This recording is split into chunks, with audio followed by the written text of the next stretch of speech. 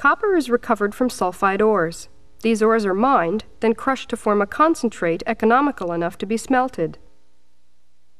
In the smelting process, ore is heated to break chemical bonds between copper and other impurities.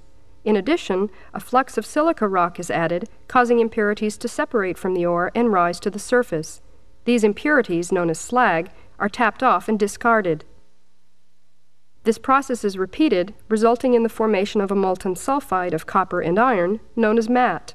Matte contains up to 60% copper, but requires further purification. By forcing air through the matte, sulfur is oxidized, forming recoverable sulfur dioxide gas. This gas then is transferred to a separate purification plant for manufacturing into commercial-grade sulfuric acid. From an ore containing less than 1% pure copper, the purification process results in a material known as blister copper, which is 97% pure metal. To remove more impurities, additional steps are required. In a furnace called an anode vessel, a mixture of natural gas, carbon monoxide, and hydrogen is forced through the blister copper. This reduces the metal, leaving it nearly oxygen-free. The resulting 99% pure metal then is cast into anodes.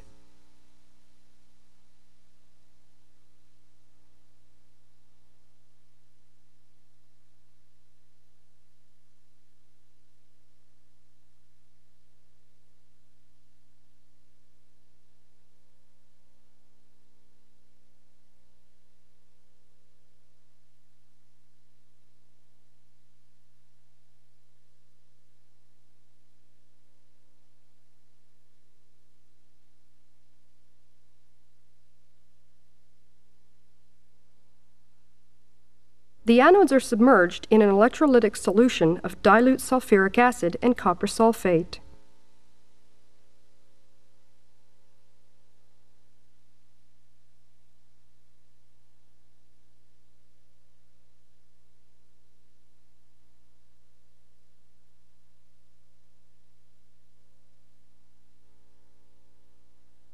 These starter sheets, or cathodes, of refined ultrapure copper are interleaved with the anodes, carefully spaced to avoid short circuits.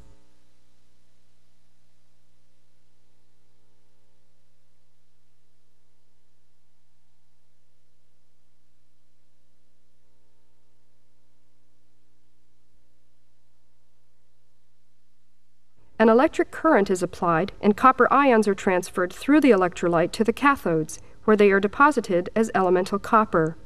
Valuable impurities in the anode, including gold and silver, sink to the bottom of the cell to be recovered later. In about 14 days, cathodes of 99.99% pure copper are removed.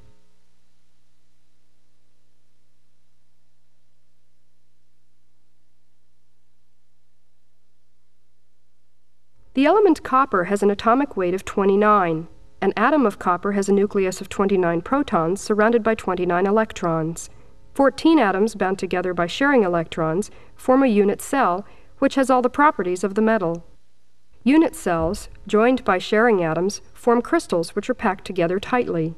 These copper crystals can be manipulated into various products.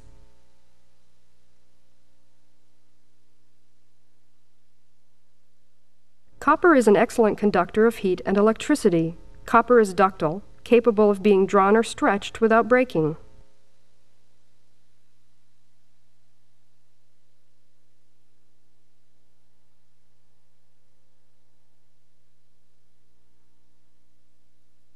Copper is so ductile that a single kilogram can be drawn down to a wire 350 kilometers long.